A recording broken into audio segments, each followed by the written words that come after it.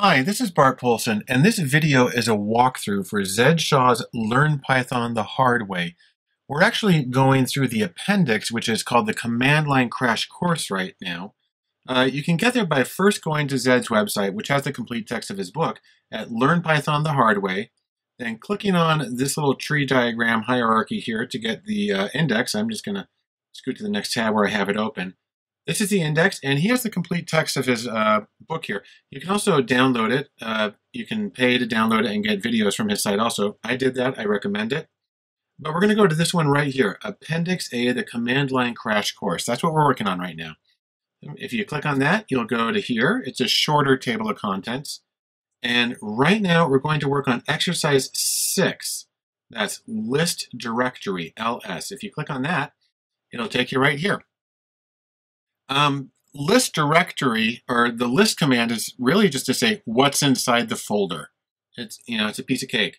And what we're going to do for this one is we're going to refer to some folders we created previously with the make directory command. And so here's what I'm going to do. We're just going to follow Zed's instructions step by step.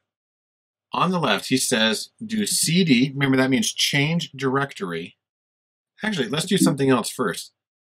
Let's just do cd and with nothing, or you can do cd with a tilde if you need to. And that just gets you back to your home directory, your root directory. For me, that's the BP is the name of my computer, and the tilde means I'm in the root directory. Bart is, and the $, that's just the name of my prompt. That's where it says type stuff here. And if I type pwd for print working directory, you see I'm in users/Bart. That's my home directory, or my home folder on my Mac. Anyhow, I'm going to clear that out by doing Command K. There we go. And let's do what Zed says. So he says, first, change to the temp directory. Now I've got the Finder open down here. This is my home folder right here. And this down here is the temp folder I created. You see it's got two folders in there. Now when Zed was showing us how to do the make directory, he only had us create one of them, stuff. I added another one, more stuff, just to practice doing stuff, directories with a space in the name. What it is you have to put the entire name in quotes. Anyhow, I'm going to do cd for change directory, and then to temp. Remember, if you don't specify the path, you can only move up one level at a time. So temp is directly in the Bart. It's the next level. So I can hit that, and now you see that my prompt says BP, so that's the name of the computer, :temp, because that's the active folder. The tilde up top means my home folder, which is Bart. In fact, I'm just going to show you. We'll do, okay, so you see where I am. Now, this is where Zed wants us to enter our new command, ls. It stands for list. So I do ls, and look, it tells me that I have two things in there. I've got a folder called more stuff. You can see that one right here. And I've got another folder called stuff. That's just following his directions. By the way, the terminal is going to arrange these things in alphabetical order, going from top to bottom and from left to right. So it's going to be in columns of data. I only have two things here, so it sticks them side by side. Zed says to go into stuff, so I'm going to do cd stuff. Remember, because I'm in the folder immediately above it, I can just type cd in the name of that folder. And then I can list that one, and you see it's got one called things. There's things right there. And now we're going to change directory and go to things. And you can see on the prompt right there that I'm now in BP, that's the computer, and things is the current folder or directory. There's my prompt, and if I type ls for list, it tells me that there's a folder in there called Frank. If I come down here to the Finder, the GUI, there's Frank. And in fact, we can also take a look inside Frank. There's going to be another one called Joe. So we're going to do cd. We're going to go cd Frank and list. And it tells me that Joe is in there. And then we'll do cd Joe. And now you can see that Joe is the current directory. That's the computer. That's the current directory. And this Bart $ is just the prompt. That says type here. And I got my little blinking cursor. And let's see what is inside Joe. Do the ls, and I've got Alex. If I click down here, you see that is in fact the case. And Alex has another one in it called John. Let's do it. oops, sorry. Let's do CD Alex. There we go. Now I do lists and it shows John.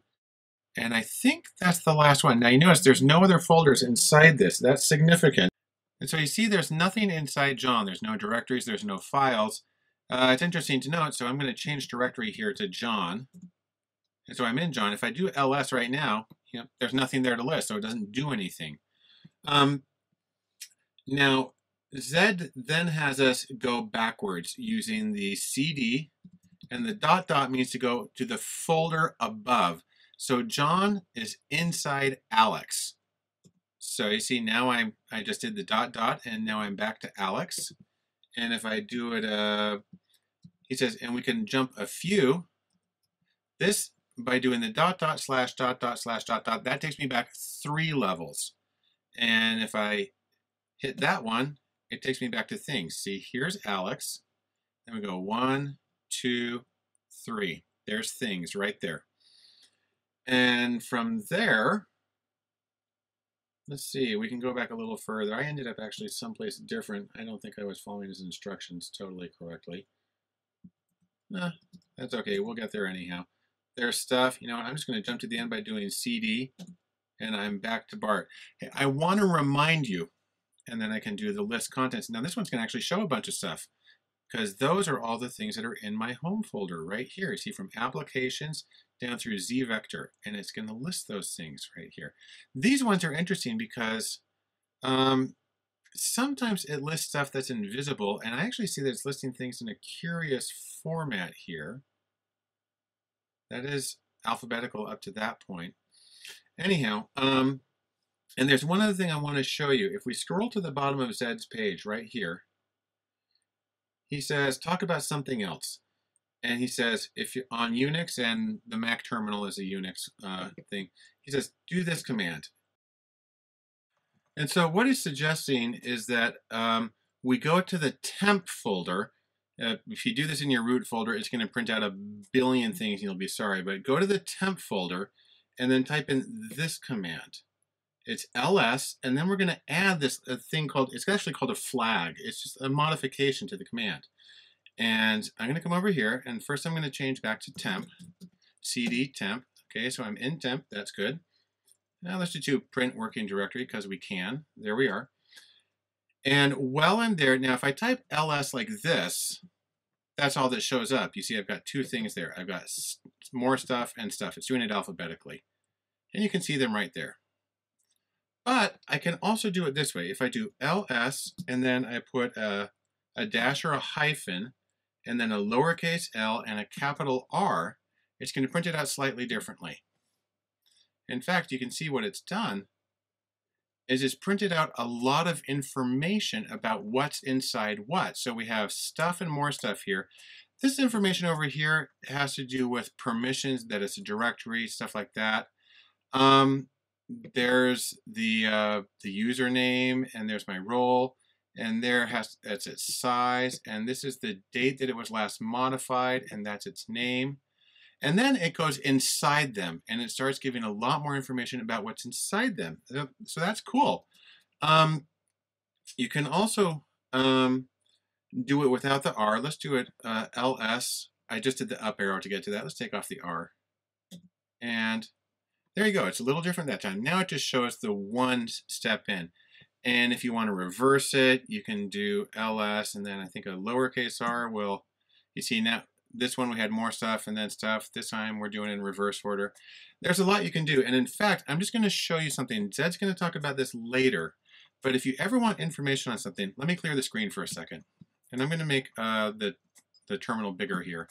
If you ever want to, by the way, I did that because I'm using a window manager that allows me to use the keyboard to change the size and position of windows. You type in MAN, that's manual, and then LS. Man ls, and that's going to give me the manual for the list files command. And here's all the information. And it gets to the bottom. If you just, you can move one line at a time by holding the return bar. You can just hold it down and it all scrolls up. And see, so there's the lowercase l that we just barely did. And we go a little further.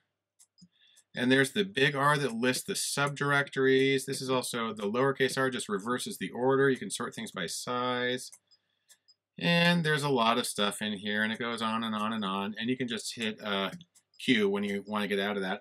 Anyhow, that is the idea about ls command for listing directories. And hope that's been helpful.